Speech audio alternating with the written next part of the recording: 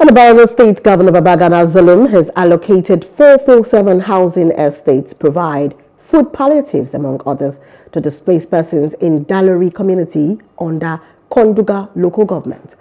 The new returnees were given foodstuffs, mats, blankets, and clothing materials. More than 2,500 households benefited from the housing scheme, which comprises school, hospitals, and water facilities.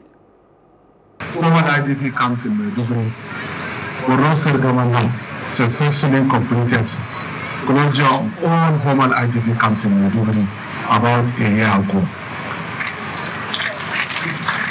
Now we have started closure of all informal camps within Maiduguri Metropolitan Council and its environs. And I want to instruct the local government chairman to immediately start the process of resettling people of Sandia. I want to get a report from him on the situation report of Sandia and Belwa in partnership with the Ministry for People Act. Another community that we want to resettle is Dalori community. And I believe all these three communities will be resettled this year, 2024, Ishama.